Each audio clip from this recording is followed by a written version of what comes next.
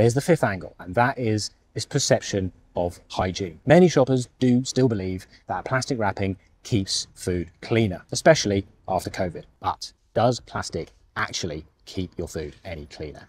That was the big argument that came up a lot in the comments on my previous video. So there is this common belief that wrapping fruit and veg stops other shoppers from touching it or sneezing on it, which must mean fewer germs. And in theory, that sounds pretty reasonable, right? But in practice, well, the evidence doesn't really support the argument so much. The UK Food Standards Agency says fresh produce can carry some level of risk, but in reality, outbreaks of sickness linked to fresh produce are relatively few in number, suggesting that it's not actually a major threat and that the overall risk to us, the consumer, is generally manageable and low. In fact, what they point to as a greater risk is contamination throughout the supply chain, i.e. from farm to store, and from improper handling before consumption, in other words, in our own homes. And that's why they emphasise the importance of washing fruit and vegetables before use, whether they were packaged or loose. So their research found that wrapping most uncut fruit and veg doesn't make it really any safer at all. But in some cases, plastic can trap moisture inside, and that could lead to mold growing more quickly. So yes, wrapped items are touched less by other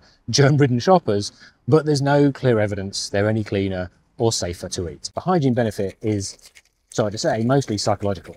It feels cleaner because it's sealed.